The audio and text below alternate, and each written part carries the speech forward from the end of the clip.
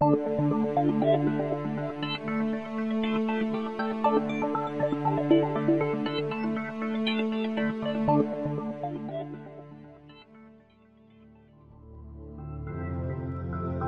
is a cataract? A cataract is a clouding of your natural lens, the part of your eye responsible for focusing light and producing clear, sharp images. Within a healthy eye, light passes through the transparent lens and is focused onto the retina.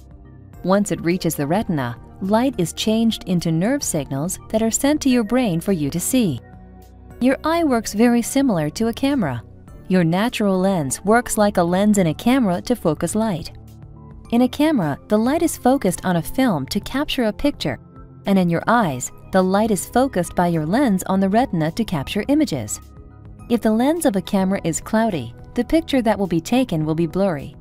If you have a cataract, the lens in your eye is cloudy, and the image focused in your eye will appear blurry. Looking through a cataract is like trying to see through a frosty or fogged-up window. Initially, your vision may be slightly affected, but as your cataract grows, it may become more difficult to read, drive, or see the expression on a friend's face. How is it treated? If your cataract results in visual symptoms that affect your daily lifestyle, then your cataract may need to be removed. Surgery is the only way a cataract can be removed. Cataract surgery is highly successful and is performed millions of times each year. With the use of an operating microscope, your surgeon will make a very small incision on the surface of your eye in or near your cornea.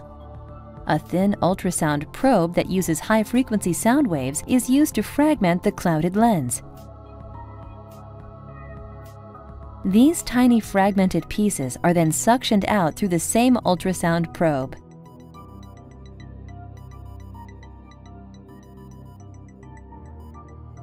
Once the cataract is removed, an artificial lens called an intraocular lens, or an IOL, is placed painlessly into your eye through the same tiny incision.